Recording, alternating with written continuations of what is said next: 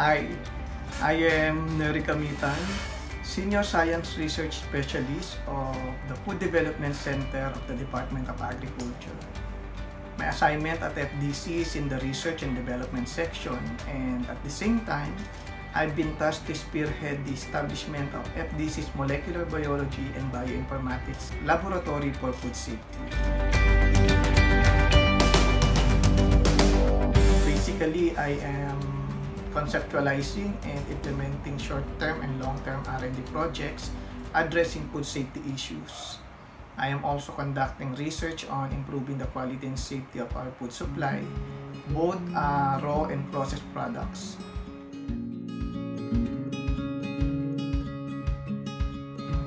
What I love most from my job is its research aspect.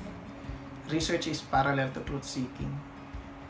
It seeks truth, which in science is an underlying principle that explain why and how things are being observed the way they are, so that effective science-based interventions can be introduced. In short, my passion for investigating the truth drives me to do my best in research in my job.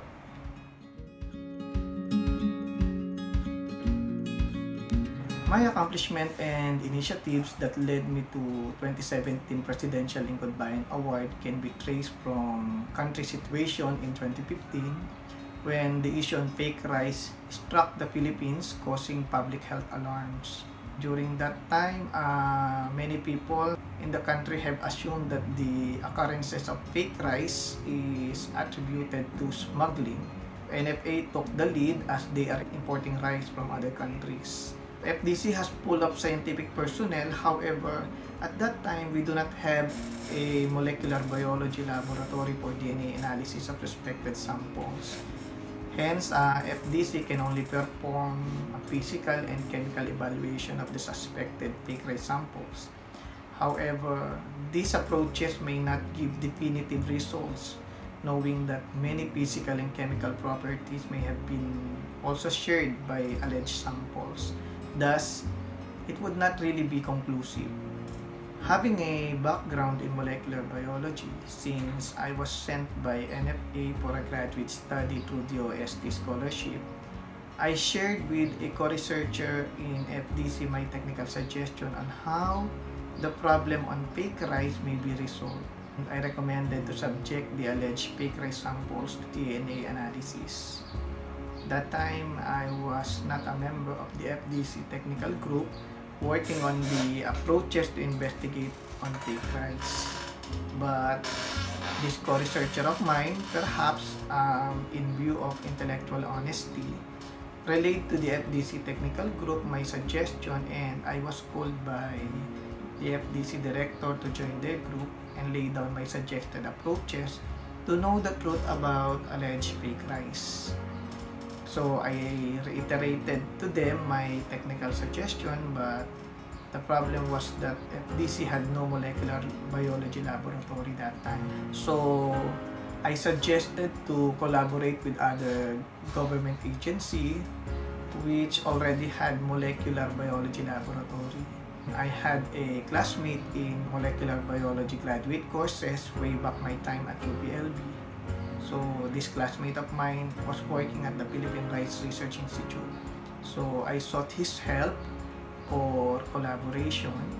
We wrote to 𝗡𝗲𝘄𝗀 and my classmate endorsed me to their executive director.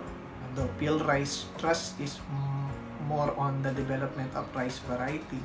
Nonetheless, their head approved our request for DNA analysis of alleged fake rice samples, knowing that it is a national concern.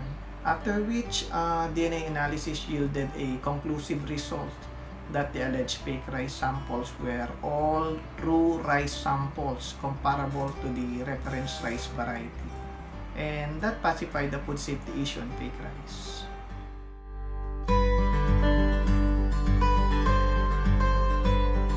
Prior to my works in the government, I was an agronomist and a high school science teacher in private institution, and I love my earned experiences from this.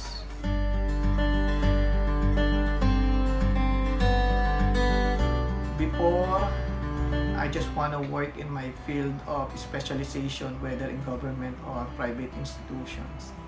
My first government work experience in the OST made me realize that public service really has the great impact to the country. So I said that when God will give me an opportunity for an ideal position in a research assignment, I would choose it to provide positive impact in the lives of our countrymen through research.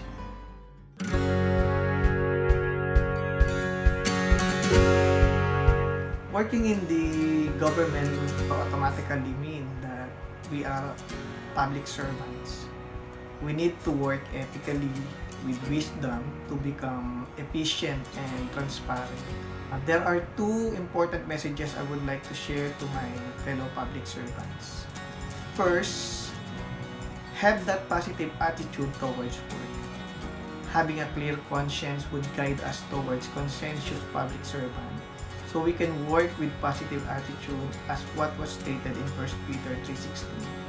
Second, we should uphold competencies and recognize that competencies is not from ourselves, but God is our sufficiency, as stated in 2 Corinthians 3:5. No matter what our grade level or work position is, nurture your competencies to upgrade the quality of your service and for continual improvement.